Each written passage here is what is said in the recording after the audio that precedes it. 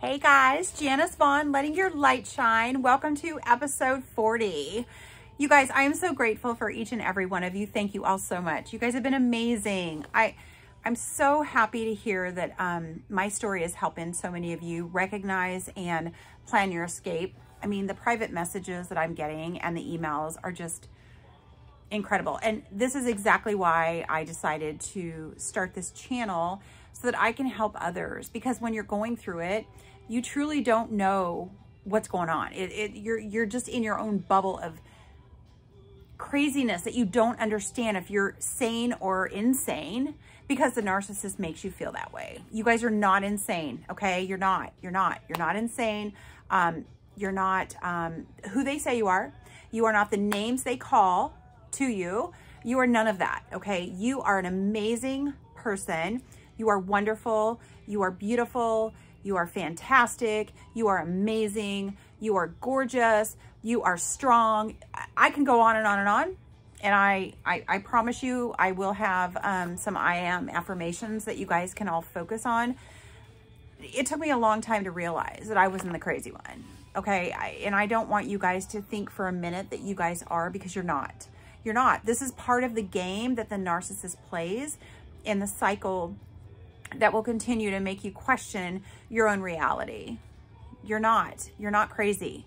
You're not losing your mind. You're not insecure. Well, you might be insecure. I was insecure, okay? Because I lost my self-worth. I didn't lose it all, okay? He didn't take it all from me. I have built it back up, and it took me a year to do it. But you know what? Here I am shining my light to help you guys. And in a year from now, you guys are going to be able to tell your story and shine your light to help other people. So it's like it's a movement that we have to help one another so that we can share this, because as life goes on and more chaos happens in our world today, more people are going to be subject to the mental illness of narcissistic abuse. It's becoming so crazy how many people are really just not healthy in their mind, and they make us believe that we're the crazy ones, but we're not. So just keep your little bubble, like I keep telling you guys, keep your bubble of safety and faith, and know that you are not crazy, and you're not who they say you are. Okay, own your truth, speak your truth. All right, so you guys, here we go. So this is the day of the order protection hearing that I touched on in episode 39. And I indicated that there was an Apple tracker. Oh, yes, there was. All right. So my best friend, Nick, which I keep talking about, and you guys are going to meet him. Oh, wait till you meet him. He's amazing. So he had a plan. He had a plan the night before. Actually, it was 2 nights before the order protection hearing. And he goes, Janice, he goes, the car the narcissist is driving, is that in your name or his name? And I went, oh, it's in my name, because, you know, he didn't have a job. He couldn't finance anything. So everything was in my name. And I said, no, it's in my name, solely in my name, not even his, because it was purchased prior to the marriage. So it was really my sole and separate property anyway. And he goes, all right, here's what we're going to do. He goes, you know what? This SOB wants to collect $1,500 a month for spousal support. Yes, he did. He wanted to get me to pay him $1,500 a month for spousal maintenance. You don't meet those qualifications, dude. Seriously, we weren't even married barely over 3 years, and you want that when you were making $200,000 a year? Are you kidding me? So again, it was a job. It's a job. And I thought, you know what? He is not going to collect that because he doesn't qualify. So I wasn't worried about it. I wasn't. But because he's a narcissist, he wanted to go to trial, and he didn't want to be amicable. Well, we couldn't talk because there's a pending order of protection, still is in place to this day, thank goodness. And so I knew that he was going to tell the judge that he couldn't get a job, and he couldn't do this, and he couldn't do that. And I said, you know what, Nick? You and I both know that he goes to the casino every freaking day. So Nick says to me, he goes, you know what? Girl, get yourself an Apple tracker. I said, what the hell's an Apple tracker? Like, I don't know these things. He goes, just get on Amazon. And so we're on Amazon, and he goes, have it delivered by tomorrow morning. And I said, okay. So So I get on there, order this Apple tracker, not even knowing what the hell it was, right? Because it was kind of new. So it comes in, and I remember he came to my house, and right as he was getting ready to leave, I got the email that my Amazon package was delivered. And I said, dude, stop, wait, I got it. And it came the night before the order protection hearing. So I've got my posse with me again, all right, my vibe tribe. So the girls and I go into the hearing, and while we're in the hearing, Nick is sitting outside in the parking lot of the courthouse and waiting for the narcissist to go in, which he did. And he plopped that Apple tracker on my car, not the narcissist car, my car. So I knew that I was not doing anything illegal, and I would never have done that if it was not my car, obviously. But it was my car. I wanted to know where my car was, because at this point he was so off the wall that I didn't know if he was going to take my car out of state. I didn't know if he was going to ditch it somewhere. I didn't know if he was going to abandon it somewhere. So I was like, you know, I need to know where my car is. So Nick's like, all right, you guys go into the court hearing, and I'm going to put this damn Apple tracker on his car, which he did. Oh gosh, he did. He did. So I told Nick, I said, here's the deal. If you're going to do that, I don't want to know where this man is. Okay. I don't want to know where he is. So you track him on your phone. I don't want to put it on my phone. I'm trying to get away from this man. I don't care where he is. I don't care what he's doing, whatever. And Nick goes, all right, we're going to do that. But you know what, Janice? There's one reason that I want that tracker on the car. And I go, what's that? He goes, because I want to make sure that he is not driving by your home. I want to make sure that he is not stalking you. I want to make sure that he is not following you. He goes, I need to know where he is, because nobody trusts him. He is dangerous.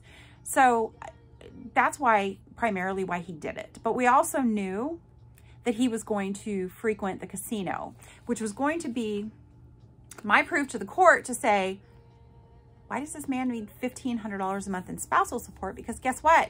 He goes to the casino every day. So there we go. Proof. Wasn't proof. I wasn't tracking him. I wasn't stalking him. Really didn't care what he was doing. But yeah, there were times that he did drive by my house an awful lot. And Nick had it on his phone, and he tracked it, and he made sure I was safe. And he told me that if he saw that he was sticking around the neighborhood or whatever, he would be right over to make sure that I was safe. And oh yeah, this guy, you guys, I can't tell you how many homes he went to. So that tells me that he was preying on women. Okay. Several of them have reached out to me in private message. So several homes around the neighborhood, or he parked the car. There was one time he was sleeping in the parking garage at near the Chandler Municipal Court and Library. So make a long story short, this is a list of all of the times that he frequented the casino. Okay. Front and back. So he would go literally every single day, if not every other day, he was there. Tells exactly the time that he was there. And nicknamed it the penis wrinkle. I know. Don't ask. I didn't do it. He did. Nick's crazy. But so yeah. Casino, Scottsdale, Casino, Arizona. Okay. Gila River Casino, which is Lone Butte or Wild Horse. All of these were submitted to the court as exhibits. And sometimes he was there multiple times a day. So tell me why. Then he changed his name to Little Cock. I don't know why. Anyway, I'm telling you, my friend's crazy. But I have the best friends on the planet. I keep saying that. Why would any person need to collect spousal support from somebody they were married to for a short amount of time, but they were at the casino almost every day? Why? Why would you need that? Manipulation, control. I don't want to step up and, you know, get a job and support myself. Well, guess what? Found out that on some of these, he did find a job probably not pay. It probably doesn't pay very well. Actually, I know it doesn't pay very well, but it's funny how for 6 years, the man didn't have a job, wouldn't get a job, couldn't do this, couldn't do that. He was supporting my business, and he was promoting my business, and he was doing this and he was doing that. So when I said throughout the marriage, and I went through all the emails about all the times I said, listen, you need a job. You need to get a job. You need to freaking get out of this house and work. Why could he not do it during the marriage? But the second he was kicked out of the home, he had no choice. He got a job. Got a job. He got a job. He was using me. He was totally using me. He was financially abusing me. He was manipulating me. He was controlling me. So all of this crap that he was doing is just more confirmation for me that it was complete financial abuse. And he will sit there today, and I'm sure he's watching because he watches everything I do. He's going to say, oh, I didn't financially. Really, dude? Seriously. You can't get a job for 6 years. The second you're kicked out and you have no other options, you get a job. You should have thought about it. You should have got a job. You should have treated me nicely, but you didn't. You didn't. Okay, these are your choices, not mine. Not mine. You had the world. You had somebody that adored the shit out of you, okay, and loved you through your faults, but you pissed it away. You did it. I didn't. You did. So remember that. When the narcissist is going to tell you that they can't do this and they can't do that, they can. They just don't want to.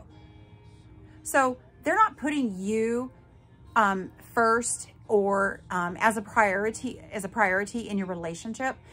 They're so damn selfish. They don't give a shit. They don't give a shit. So don't worry about taking care of other people. Take care of yourself.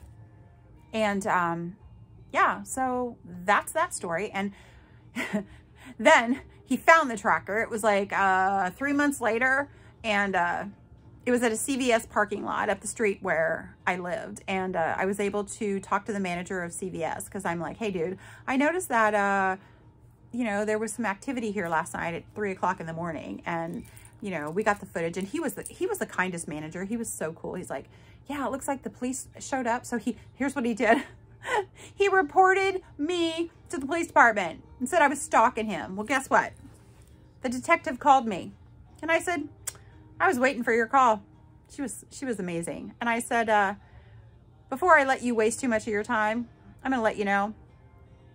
The narcissist is trying to claim that I'm stalking him. I'm not. It's my car. It's in my name.